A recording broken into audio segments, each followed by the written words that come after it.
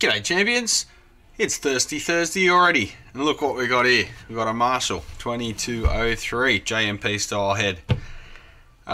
This is probably the amp I'd go out and buy if I won the lotto. They're worth a fair bit, they're worth a pretty penny now, they're pretty sought after. This one, the customer found a bit of a bargain because it's got some issues. So let's crack her open and have a look. Just on the video note, I hope it's sounding a little bit better. We've upgraded the mic, got an Audio Technica on the camera up there now, stereo mic. Hopefully the noise floor is a bit lower. I'll get a lapel mic one of these days, but you know. So, quick look at the top. It's got the JMP style handle with the metal ends, beautifully corroded.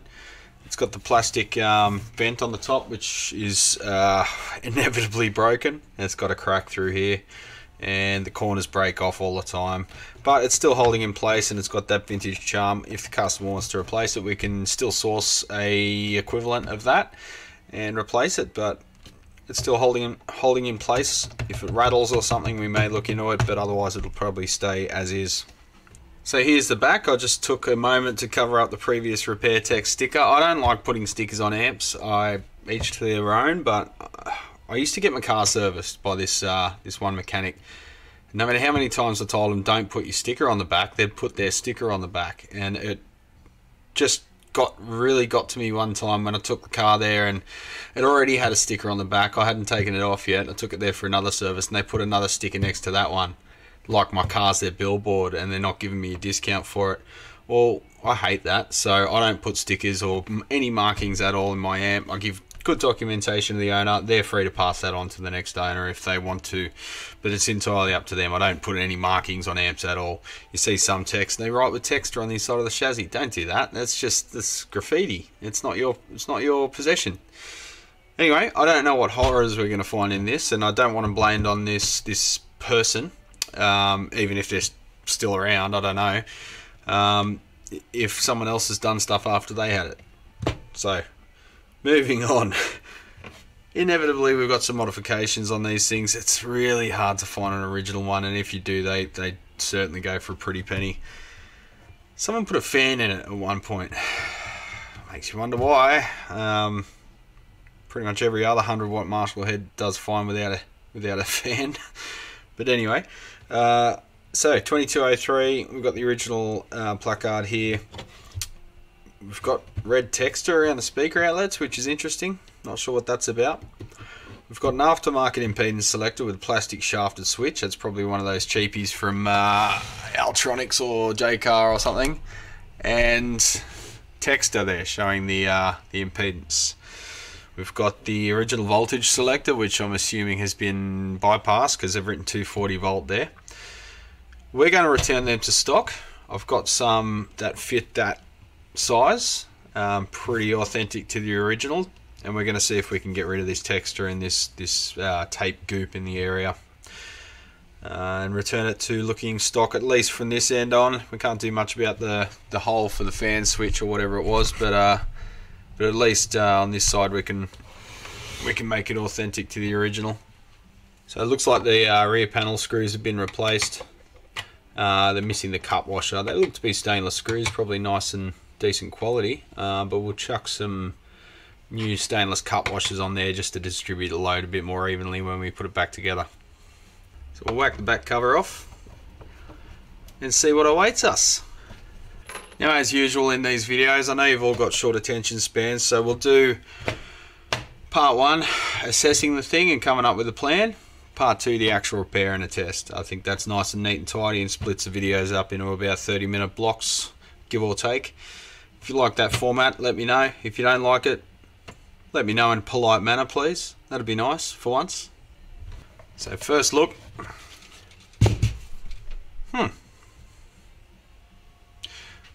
Alright, so 2 missing EL34s. Obviously that's the first thing we noticed. The existing ones have vacuum. The getter is almost completely gone on that one, probably just from age more than a leak. The preamp valves are on a funky angle, and so are their sockets, so Not sure if something's taken a hit there or if that was just shock. You'd imagine if there was shock there'd be some distortion around the transformers, but they appear to be flat, so maybe that's just been shoved by something at some point. I don't know. At first I wasn't sure if that grill was stock. Looks a little too pristine, but yeah, it might be. It's got a little bit of a bow to it, but yeah, might be original. So let's remove the chassis screws. We'll slide this thing out and see what's inside. Alright, so we've got two missing screws on the bottom there, but I've got some stainless replacements that I can replace them with. So I know I say this every time, but number 3 Phillips please, for the Marshall chassis screws.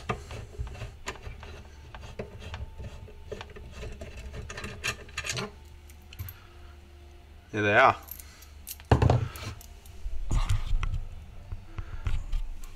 So those screw heads are nice, almost like when they were first manufactured. A little bit chewy there, but pretty good.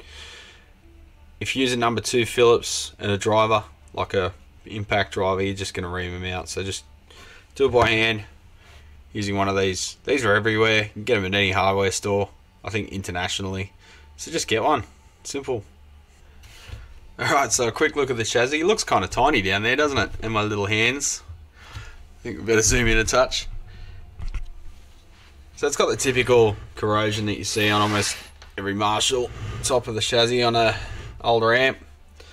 Nothing much to worry about, but we'll clean it up while we have a chance. A little bit of spillage there by the looks of it through the top vent. That spring is misaligned. You got to watch that when you put preamp valves in. See the spring there? It's not sitting on the valve tip.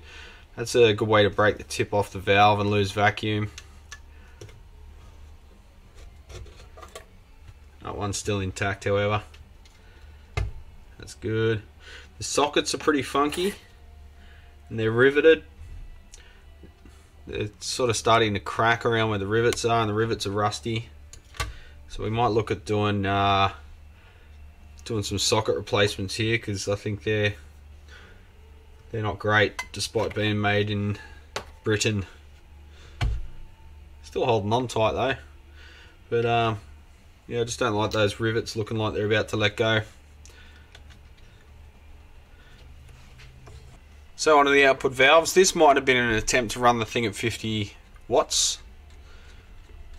That's doable. You got to watch that you match the impedance on the output. It's doable with some amp models, some don't like it. So to Svetlana 0209. I'm not sure if that's 2009 or 2002 year. You see the getter flash is sort of pulled back on that one, and it's pretty see-through in that area as well. The other one looks a bit better, so that usually indicates either it's run too hot or it's slightly gassy, and the getter's done its job of absorbing any gas that leaked in so far, but eventually there's none left and it can't do anything. I've quoted for a full new set on this, so we can return it back to its 100-watt operation and have a fresh set of valves as a known starting point. Right, so we've got all daily filter caps dated 28th week of 75. So they're all coming out. They're almost 10 years older than I am. So while we've got the caps out, we'll go over the chassis and clean it. Obviously we'll leave the transformers and the choke in place, but it just gives us a bit more room to move and get around everything and clean the top of the chassis as best we can, just to get that gunk off so it doesn't continue to corrode. So let's flip her over and look at the bottom.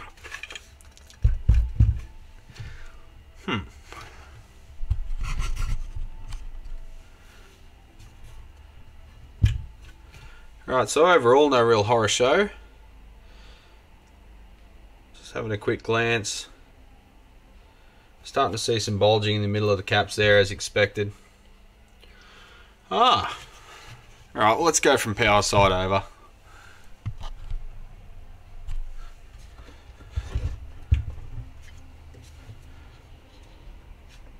That there is a broken fuse holder. So that needs replacing. Fuse appears intact though, because it wasn't. Oh, the other one's broken too. Isn't that lovely? So 2 new fuse holders, and the tips come off that fuse. So it's just pulled the wire out, so we can't really tell if that that was blown or not. Oh, there's the rest of the wire hanging out, so probably not.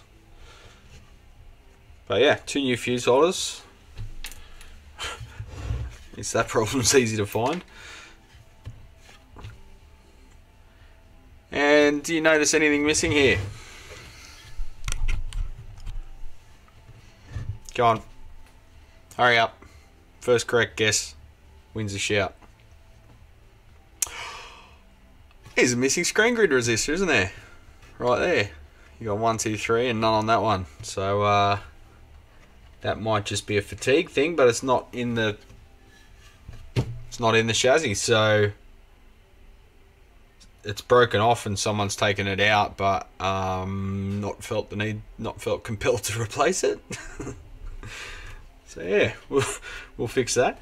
Here's the impedance selector switch. That's probably not rated for the current that is expected of it in this application, but that's coming out anyway. It's got a little, someone's made up a little brass adapter plate or something down there from something else, and all that's going bye-bye. This switch, they've just put a link wire on there to hardwire it to 240 volts,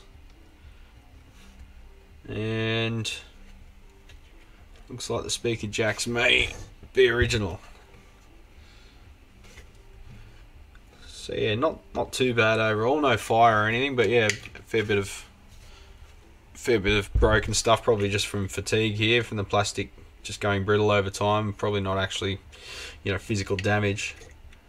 But yeah, so they've got to be replaced. So looking down here at the power switch, that's obviously been replaced at some point too. It's deeper than the, it's not sure, might be deeper than the original one, but yeah, we've got burns on the jacket there, and just tack soldering with insufficient solder. No coverage there at all. It's barely holding on. So we'll redo all of that. Hopefully there's enough length in that wire that we don't have to replace anything. There are burn marks over here as well. It's just a text giveaway that someone, Shakyson, has been in here and done some damage. Seems like they never watch where their barrel of their soldering iron is. They just look at the tip and that's it. So someone's played knifey spoony here before too. Big globs of solder, burnt insulation, just general wrinkly, horrible work. So I'll redo all of that. We'll replace these bias caps, check that the pot's functioning okay. If it doesn't clean up, we'll replace it. Okay, so from the input end, looking at the pots, they all appear to be original.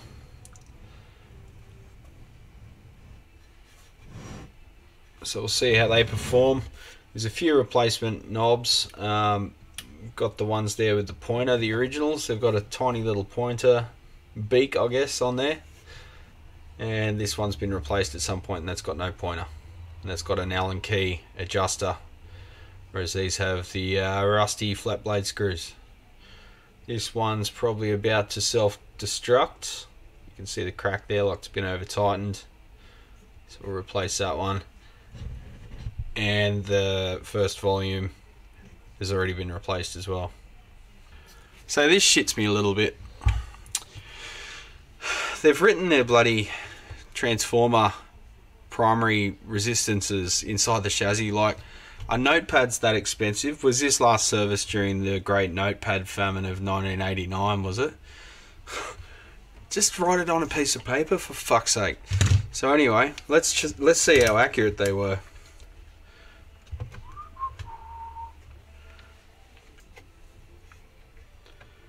So on the right hand side, 19.5 ohms. What's this measuring? 0.1 ohm. Close enough. On the other side, 21.7. So a bit out. You probably find that when this amp heats up, those resistances will raise somewhat. So you should test it with a pretty warm amp, because that's where they spend the majority of their life operating, when they're warm.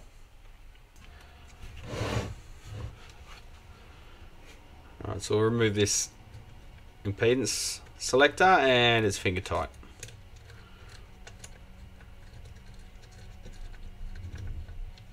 Not that you can do much more than that with a plastic bushing, but anyway, this is another thing that bugs me. People put the lock washer under the nut. It's not its job. Put it between the bushing and the chassis so the actual unit can't move. And then put the nut on the outside with a washer. That's the way they're meant to be. Almost everyone does it wrong. So this is an alpha switch. Don't know the rating. Doesn't tell you anywhere, so couldn't tell. But anyway, it's coming out because we've got the authentic thing here. One of those beauties. This actually does have a rating, 6.3 amp at 250 volt. 10 amp at 250 volt. What? Dunno, mate. It's got two different ratings on there. And they both say AC, so I'm not sure. Normally switches will have an AC and a DC rating. DC being significantly derated, because it's hard to break a DC arc, whereas AC breaks itself when it passes through zero. But yeah, this has got two ratings on the one switch, so I don't know if they're for different standards. You've got the... is that Intertech? Have a close look. Let's nerd out, eh? On the ratings. So UR, I can't remember what that means. And I think that's the Intertech. I don't know, I'll look it up. Alright, so we've got ENEC certification up here, so that's the recognised rating for them, these bunch of champions. And over here we've got the RU or UR, which is UL recognised, not UL listed.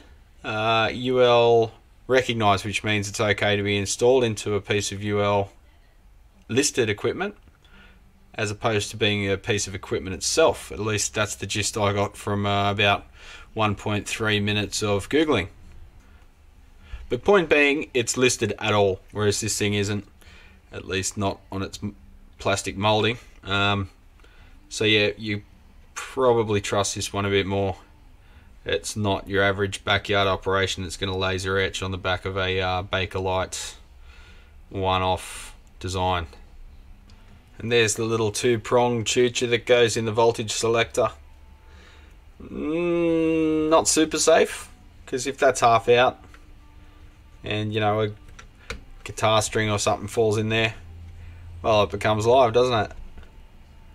But I'll talk to the customer if he wants that just disconnected and hardwired to 240 volts, so there's no threat of accidentally changing it or that pulling out or a safety issue. But either way, cosmetically, we're going to install this and set it to 240 volts so it looks like the real deal from the back. Now, there's not a lot we can do about this. That was a grommet on a previously drilled hole, not very round hole, that would have taken the cable to the fan, however they derive that voltage. We could put a blanking plug in there, like a bung sort of thing, like a grommet without a hole, and put one in there and remove that dymo label. That's about all we can really do there. So let's take stock. What are we going to do? We're going to recap it. We're going to replace that screen grid. We might replace all of them. We'll see how they're going drift wise. We're going to clean up the grid wires. We're going to see if there's any strangeness. We're going to clean the pots, see how they perform, clean up all the solder joints wherever we don't like them, see if we're going to replace one or all of these preamp valve sockets, look at some lead dress changes, maybe some coax for some higher gain, stability and low noise.